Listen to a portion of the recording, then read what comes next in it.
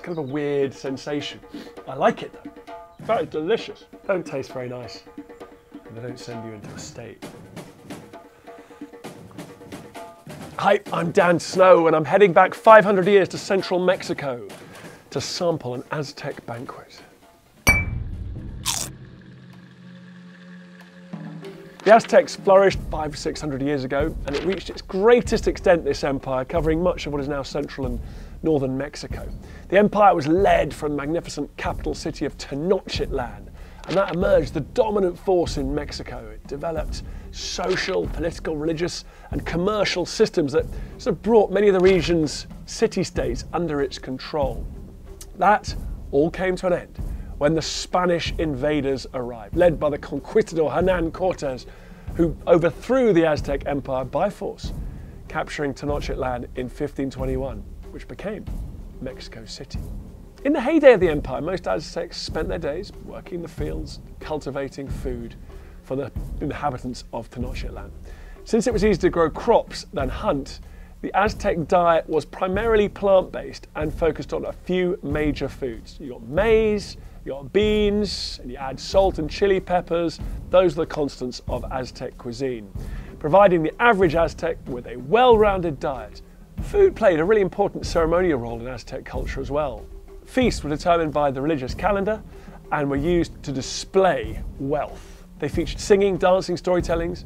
They burned incense, they offered to the gods. There was tobacco and flowers and gift giving. Festivities would begin about midnight. Some attendees would drink chocolate and consume hallucinogenic mushrooms so they could describe their experiences and visions to the other guests. Cannibalism was deeply rooted in Aztec mythology. The Aztecs believed that gods and goddesses need to consume sacrificed flesh and blood of humans in order to sustain themselves and the world.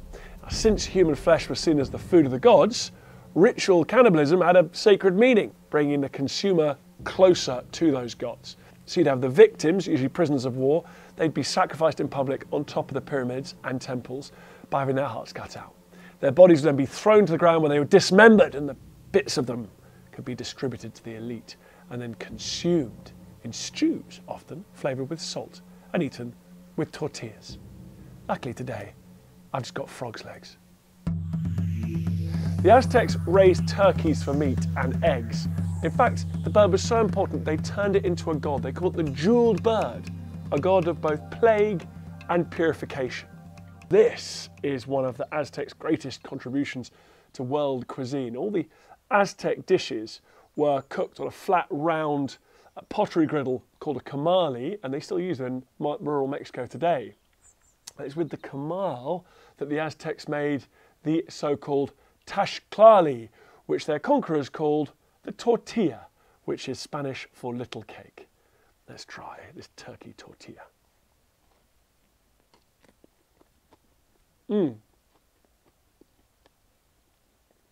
That is delicious. We really should eat turkey more often and not just save it for Christmas.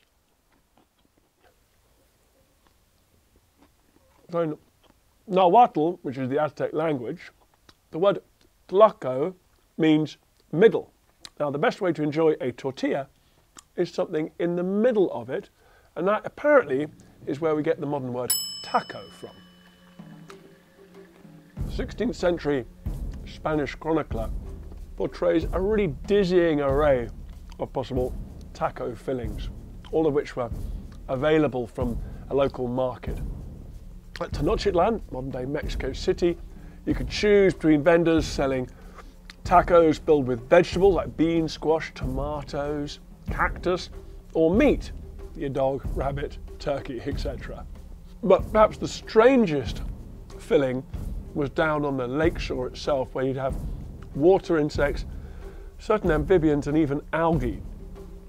However, all of these would have been deliciously spiced with the seasonings that the Aztecs loved, like salt and chili. This one I'm trying today is turkey, tomato, pepper, flavoured with a bit of chili, epazote, and salt. And it's delicious.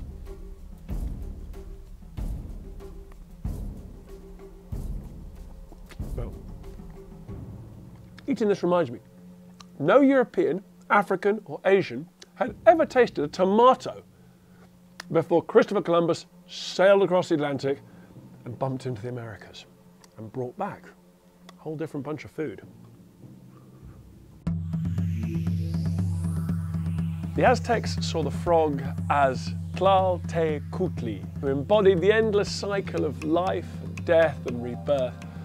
Her name means the one who gives and devours life. She represented earth and the sky and was one of the Aztec gods most hungry for human sacrifice. Let's give this a go.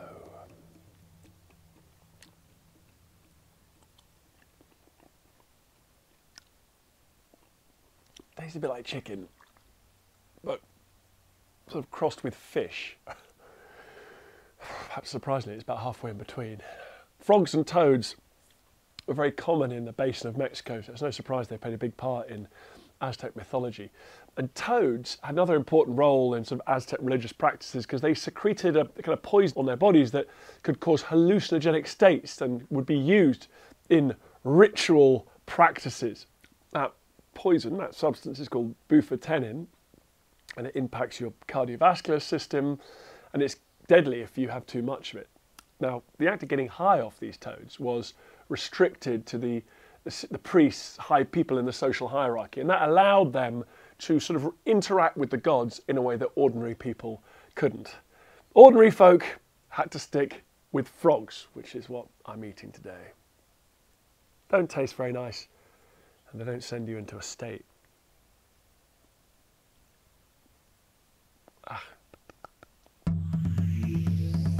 The most important Aztec staple was definitely maize. It was a crop held in very, very high regard. It played a central part in Aztec mythology. When the Europeans first arrived, the Aztecs described it as our precious, our flesh, our bones. Maize came in a variety of different colours and textures and sizes. You could eat it in all sorts of different ways. It could be eaten as corn tortillas, tamales, or atole. This, a maize gruel. It was pretty good.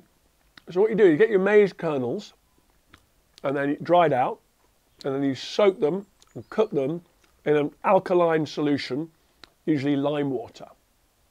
And you get this rather nice porridge. Maize was so important that there was a sort of religious calendar around its harvest cycle. They created gods and goddesses to represent the maize in its various stages of development. There was a young goddess or god for young maize, and then when it was old, the seeds were dried, it was represented by an old goddess. It would have been a popular breakfast in Aztec times. It was served warm with milk, cane sugar, cinnamon. Definitely take the chill off in the morning. I wasn't looking forward to this. I didn't think I was going to enjoy it, but I've been amazed.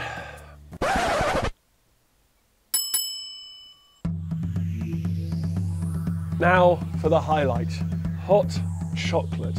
Remember, no one from Eurasia, Africa had ever tasted chocolate before the great Columbian exchange that followed European explorers heading to the Americas. But the Aztecs have been enjoying hot chocolate for generations. Oh, that's delicious. But it's different to the way that we used to enjoy chocolate. They didn't eat them as solid bars. They enjoyed chocolate as a frothy drink made from cocoa beans. Chocolate was used in their religious observances. It was used to mark betrothals, marriages, other big milestones of life, a little bit like we do today. It was also a key feature of the big festivals that brought everyone together, dancing and singing. Everyone's having a great time when you throw chocolate into the mix. And those clever Aztecs used chocolate as medicine. They mixed it with loads of other ingredients. This one's actually got chili in. I can really feel it at the back of my throat. It's great. And those ingredients varied from tree bark to opossum tails, depending on what it was supposed to cure. Chocolate was said to be pretty much good for anything. It treated digestion problems, infections, fever, or heavy coughs. I can see why they thought that. I've never had hot chocolate that's got chili in it before. It's kind of a weird sensation. I like it though.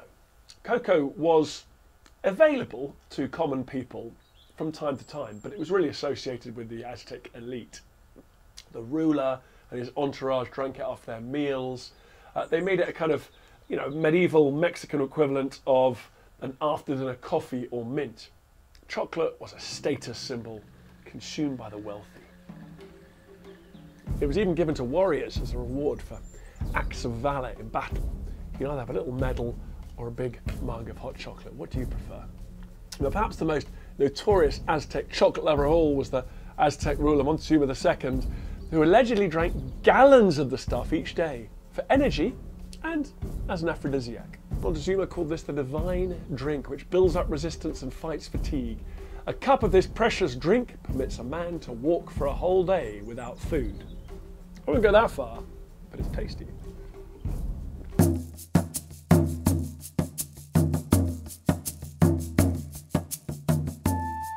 Aztec food is so remarkable. It existed on the same planet, but completely distinct from Eurasian and African food. And yet now it's so familiar, as Aztec ingredients like tomatoes and chocolate have spread all over the world and are essential staples to so many of us. Thank you very much for Butser Ancient Farm for letting me come and try my Aztec banquet.